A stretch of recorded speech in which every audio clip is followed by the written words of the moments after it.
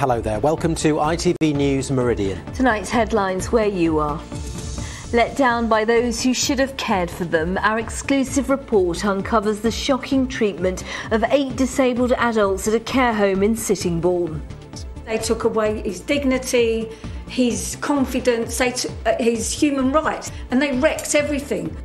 Tonight we ask, why is the same care provider still looking after vulnerable people in Kent? Also this Monday evening, the new sport gaining popularity in the southeast. All you need to know about playing pickleball. And spring is springing up earlier than ever. We're in the high wheel to find out if there's a price to pay for all this magical March colour. Good evening. 8 people with severe learning difficulties were over-medicated and unlawfully restrained at a care home in Kent. In a damning report seen exclusively by ITV News Meridian, inspectors found the conditions at Berkeley House in Sittingbourne to be unsafe. It also said that the basic human rights of some of the most vulnerable people in society weren't considered. 2 of the families of the people living there said the provider, called Achieve Together, should never be allowed to operate a care home again, but it does. The report was compiled by the independent regulator, the Care Quality Commission. And Joe Caution, our reporter, has been following the story. He's live in Sittingbourne for us now. Joe, Berkeley House no longer operating, but the families there have been left distraught by the report's findings. Yes, they certainly have, Sangeeta, hurt and angered by what they now know happened behind these gates. Now, Berkeley House hasn't changed much since I was last here back in December, when families told me about how their relatives who have learning difficulties and require around-the-clock care were given just 5 hours notice. 5 hours before they were evicted from their homes. Some of them had lived here for more than a decade. Now, they were devastated, but they didn't quite know what happened here at Berkeley House. As soon as the padlock went on and it was locked up for good, they thought they'd never find the answers. But they know now, with this damning CQC report, which makes for difficult reading. Hiya. Yes, darling. Michael Wakefield is trying to settle into his new house, 4 months after being suddenly evicted from Berkeley House, a place he called home for 10 years. Since the move, he has been diagnosed with PTSD, a diagnosis his parents can now truly understand, given what was uncovered by inspectors. They took away his dignity, his confidence, his human rights. Yeah, absolutely his human rights. And they wrecked everything. And we have to start again. We have to start again helping to rebuild his life from scratch almost. The Care Quality Commission report says some of the residents had been unlawfully restrained and harmed by staff. Their human rights were not upheld and the leadership was inadequate. You try and read it dispassionately, but you can't help thinking, my son was in the middle of all that. And it almost reads like something you would read from, care homes in sort of developing countries. And the times we sat here writing emails or on the phone to management, trying to get them to improve the resources in Michael's house, because we could see that he was suffering as a result of there not being enough staff. And Michael had a good life. Yeah. There. He was happy. Like his life's not... Well, at the moment his life is in pieces. Scrap paper was stapled to people's records. One, which read, "Appeared very unsettled through the night. He has been banging his head against the wall, clapping and making series of noise." Inspectors found no further action was taken and there wasn't a referral to a healthcare professional. The watchdog also found there was insufficient staff to meet people's complex needs, and they lacked the skills to support residents in times of distress. What was particularly alarming for inspectors was that medication was not managed safely. One resident was prescribed medicines as required, but he was only supposed to be given pills when he became aggressive. Instead, he was given sedatives twice every day, whether he needed them or not. These are residents with no voice, that can't actually express themselves, that can't tell people how what's actually going on. Paul believes the person the report refers to is his son Lawrence.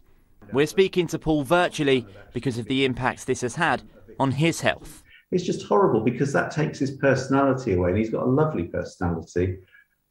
And he's going to be drugged the whole time. And I was really shocked to find that out. And I only found that out through social services, not through Achieve Together. And I found it out just about the time the report came out. And when the closure happened, he did seem to settle down quite quickly into his new location, and that could have possibly been just the fact that the drugs were still in his system.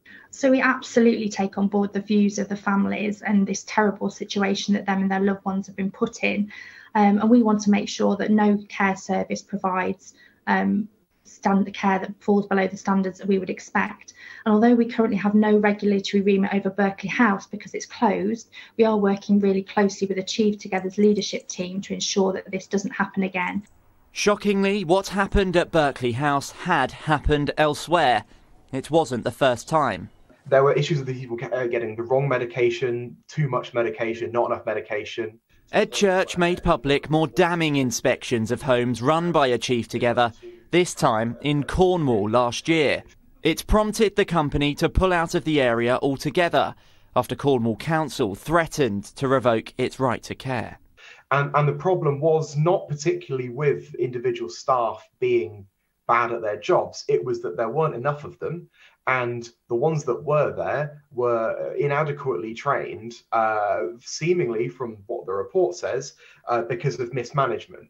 Achieve Together declined our request for an interview, but sent us this statement. For over 25 years, they have been committed to delivering specialist care and support. And this is reflected in 92% of their services being rated good or outstanding, significantly above the national average.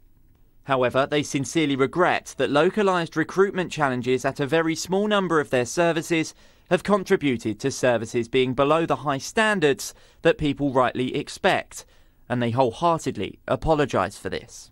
Since the CQC inspection of Berkeley House in October, they have taken all feedback extremely seriously, and they are clear that lessons have been learnt. So an apology, yes, but little comfort for the residents and their families who, despite the vital care they needed, were badly let down.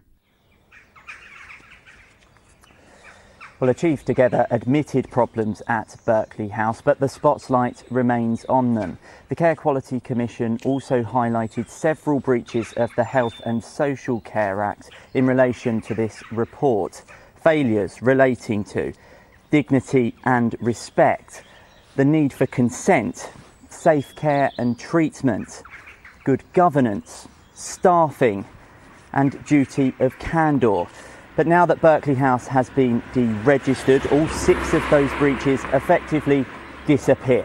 No further action is taken against Achieve Together, and they no longer matter, except they do to the relatives of people who used to live here. They say how many more homes need to end up like this before someone is held accountable. Now, the CQC admits there is nothing it can do in terms of those breaches, but it says, and it has stressed, that it's monitoring the 230 plus homes run by Achieve Together on behalf of local councils to ensure that residents are protected, that they are looked after, and that this never happens again. Joe, live in Sittingbourne tonight, thank you. 5 children have been arrested after a 13-year-old boy was stabbed in Worthing yesterday. One of those detained is just 12 years old. The attack happened in Chapel Road at just before 5 p.m. The victim remains in hospital, but his injuries are thankfully not considered to be life-threatening. Police have warned youth violence will not be tolerated. Binmen in Ada and Worthing have begun a strike. The walkout follows earlier disputes in Brighton and Eastbourne. The GMB union says 2 weeks of action should be expected in the dispute over pay. The council says it has plans aiming to minimise the strike's impact. One of Kent's oldest butchers has gone into administration. J.C. Rook & Sons opened its first store in Dover in 1965 and went on to open 10 more across the county. But it's now thought more than 130 jobs are at risk, with the firm speaking of its heartbreak of closing the shops on social media. 44 electric car charging points are to be installed across Ashford and Tenterden. Ashford Borough Council has been awarded a grant of up to £174,000 to carry out the work at its car parks. The father and son have travelled more than 1,000 miles from their home in Sussex to help refugees escaping the war in Ukraine. Richard and Finn Paisley from Hurstpierpoint have delivered vital supplies to a reception area on the border with Poland. They describe the situation there as heartbreaking. Malcolm Shaw has been speaking to them. Refugees arrive in Poland having fled their homes in Ukraine. Desperate scenes witnessed by Richard Paisley from Sussex. We're at the border for the first time. It's quite depressing, I've got to say. Probably the best way to describe it is just a kind of you see behind us. There's just a lot of people queuing up, a lot of kids, all of our jelly babies and stuff, everybody. And I think we're going to head back into town and sort of start doing some drops. There's nothing really here. Richard and his son Finn were so moved by the plight of the Ukrainians, they drove a van full of supplies from their home in Hurstpierpoint more than 1,000 miles to a crossing point on the Polish border. We've put a shout out to a few people and just thought, look, if we can take a van full and just drive it there, and that will make some difference. But actually, as with a lot of these things, it takes on a life of its own, and a lot of people. So many people just wanted to help. So people came round. We had people dropping all sorts of supplies to us, of bandages and needles, all sorts of great stuff. The Paisleys also set up crowdfunding and have raised more than £16,000 to restock supplies on the ground in Poland. It's been pretty horrific, as you can imagine. I mean, everyone's seen it on the news, what it's like. And just seeing things like that in up close and personal is... yeah, it's quite harrowing, really. People are shell-shocked, really. They're coming over and their whole lives have been destroyed. And in the midst of it all, a poignant moment as an Italian aid worker plays a battered piano. This guy just starts playing Imagine on the piano in the middle of all of this, and the kind of juxtaposition of him playing Imagine with this kind of stream of misery coming through was just incredible. And I think everybody there just stopped dead. I mean, it's an amazing thing to have done. A show of humanity in a humanitarian crisis. Malcolm Shaw, ITV News. Now you're watching ITV News in the Meridian region. Still to come on our programme this evening. Kent Cinema's latest success story and last night's BAFTA triumph. And of course, you can find more on all of today's stories on our website. itv.com/Meridian is the address. You can call us and you can follow us online.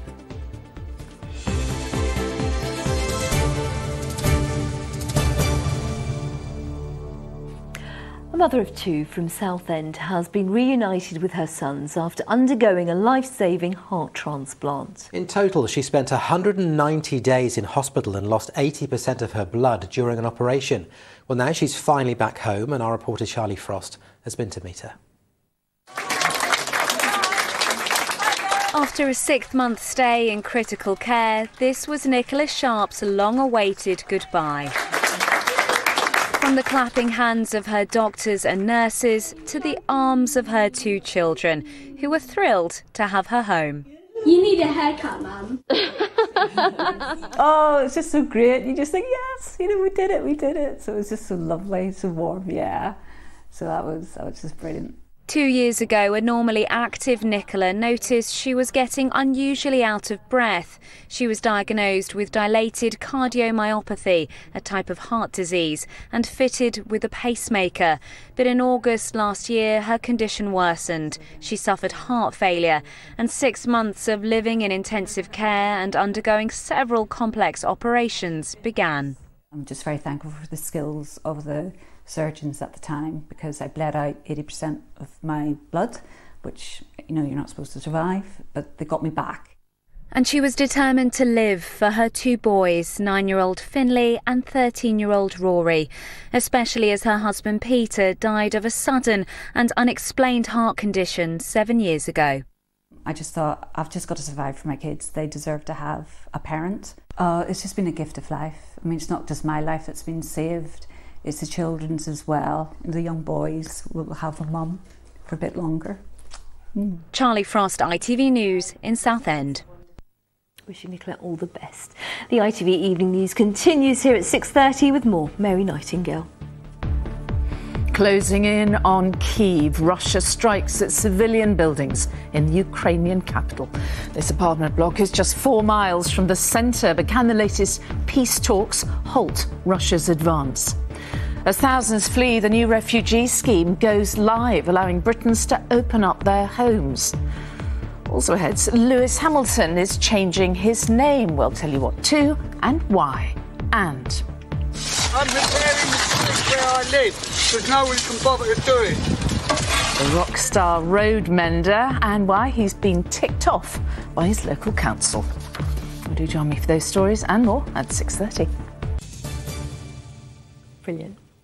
A film set in Kent has won a prestigious prize in last night's BAFTA Awards. After Love was filmed in Dover and Deal, and the film star Joanna Scanlon scooped the lead actress prize. Well, as Abigail Bracken reports, she beat some pretty high-profile competitors, and her surprise showed in her speech.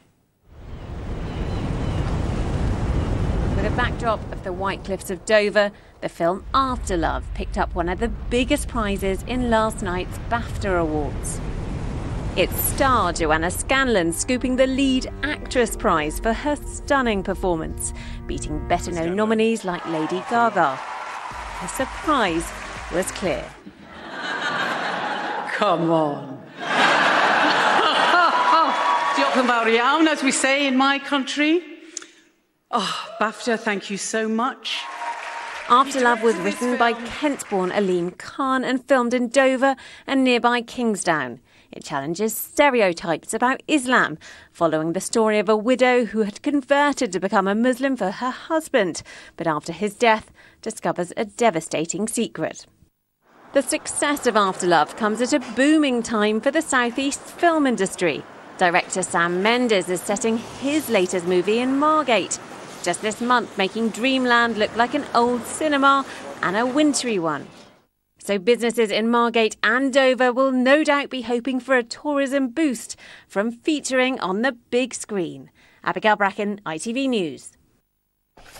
Now, in the United States, it's a sport that has attracted more than 4 million players. The game is called pickleball, which may raise a smile, but it's causing some to raise their game, including celebrities, the Kardashian family and George Clooney. And as Tony Green finds out, it's catching on this side of the pond too. The best things about it, it's great fun, good exercise at any age and as competitive as you want it to be. The worst thing about it, its name, pickleball. Something these players in Cranbrook have decided to put to one side. Apparently the name comes from the Americans who invented it. Their dog was called Pickle and it kept taking the ball. So the story goes. The best way to describe it is like playing table tennis but standing on the table, with the scoring a bit like squash. And what are the rules? Very, very straightforward and very sensible. The serve must be underarm. The return of serve has got to bounce first, and then there's a no volley zone 7 feet back from the net. As a child I did play tennis, but since that I didn't, so I started this when I was 49. And I just loved it. It was really good, something I could do. I really enjoyed it. Keeps me fit. Is it competitive? It is quite competitive, yes, very. So people take this seriously, this isn't just a bit of fun? Oh, yeah, but it is a bit of fun as well, you know, as long as you have a good game, it doesn't matter the outcome, just enjoy it. And how would you rate yourself as a player? Middling. Next month, Michael Taylor will be competing in the Pickleball US Open. The US have 4 to 5 million players, and it's the fastest growing sport in the USA. In fact, the fastest growing sport in the world. The normal response is, what a stupid name for a sport, which it is. It was my reaction when I first was told about pickleball. But once people see pickleball, and if you Google professional pickleball on the web, you'll see brilliant players playing great pickleball. Perhaps if it had a more sensible name, even more people might play. Even so, pickleball's popularity is picking up pace. Tony Green, ITV News, Cranbrook. It does look really good fun, doesn't it? I know what he means about the name, though. I quite like it. Say it with an American accent. Hey, I'm off to play pickleball. Sorry. It's all got a bit weird, some of you. I want the Pickleball World Cup. I want to go to that. Yeah, you might be in the US Open next year. You never know if you start practicing. We can only hope. Now, officially, we still have a week or so before the start of spring, but you might have noticed plenty of flowers already popping up in your garden or park. Well, while it may look pretty, experts are warning that plants blooming earlier than usual is a sign that our climate is changing, as Nick Smith reports. At Riverhill Himalayan Gardens near Sevenoaks, spring has already sprung in many of the flower beds. Misako Kasahara is the head gardener here and says even after an unusually dry winter, some plants are out in bloom earlier than usual. I have noticed, especially this year, spring has been very early because the winter was very mild. So we have now at the beginning of March, I have now 4 Cycia start to flower, which is very early. Roses we prune, they are supposed to lose leaves completely in winter generally, which didn't happen. Well, this stunning cherry plum is now in bloom several weeks earlier than in decades gone by. And while it certainly brightens up a gloomy day in mid-March, it's the sign of a worrying trend. The flora around us is sending a warning that the seasons are shifting as the speed of climate change intensifies. Researchers at the University of Cambridge recently released a study analysing flowering data from over 2 centuries, and it provided some stark results. We found this systematic shift that plants, on average, are flowering up to a month earlier than they did before. If it's getting warmer, certain species are able to adapt to the warming rapidly, quickly, whereas others are slower. There is a delay, and this could result in what we call ecological mismatch. That means many pollinators may struggle to cope with a shifting time frame for when they can collect nectar from flowers, potentially jeopardising whole food chains. So what can gardeners do to try and adapt to our seasons shifting and give wildlife a helping hand? Hellebores are really resilient. This is their time of season. But I mean, look, they're a great plant to have out. They have a single flower, which makes it a lot easier for pollinators to come and get the nectar. Arit Anderson is a garden designer who tells me those with green fingers can find ways of coping with more variable weather.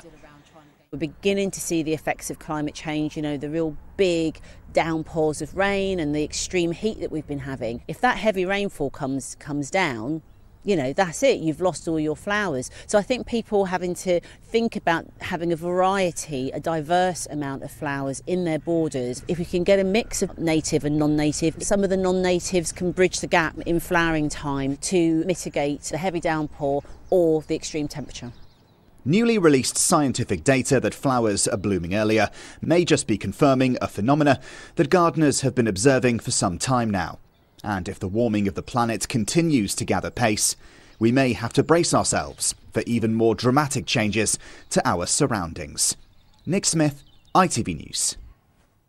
Holly's with us now. Holly, that's quite concerning, isn't it? Yeah, I mean, of course it is. I mean, we've just had the 8th mildest winter on record. 5 of the top 10 winters have all been since 2010. And of course, so many of us love to see the spring flowers coming out, the rising temperatures, but we have to bear in mind that the rising temperatures, the extremes of weather all do obviously have a pretty devastating impact really on our environment.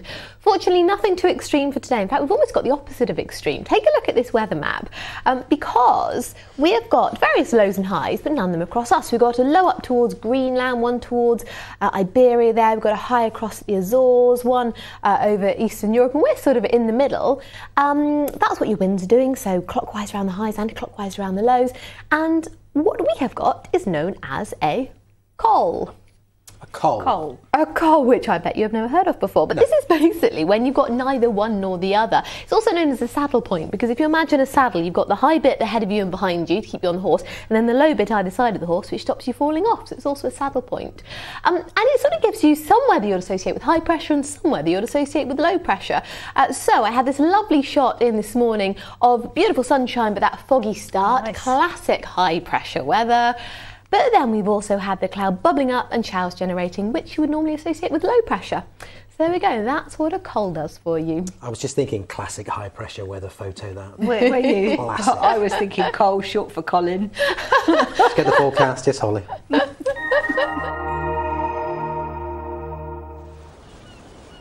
Feels like home, whatever the weather.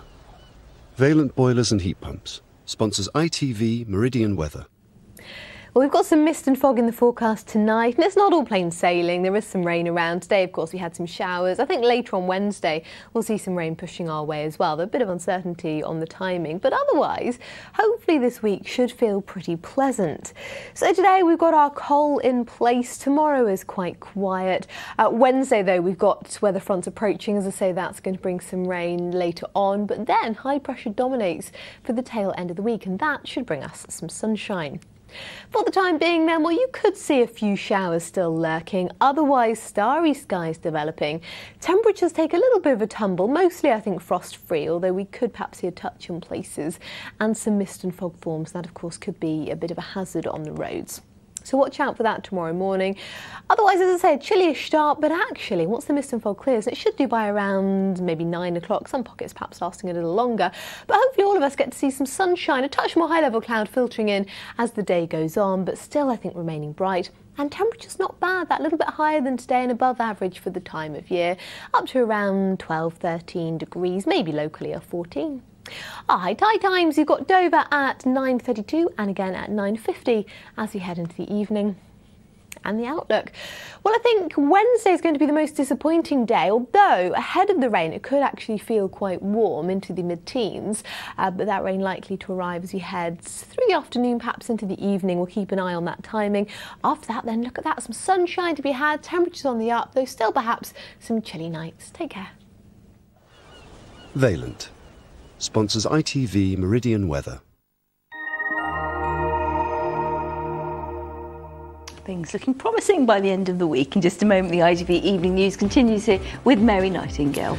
For now, though, that is it from us and the team. We are back tomorrow, of course. Until then, have a great evening. Bye-bye. Bye-bye.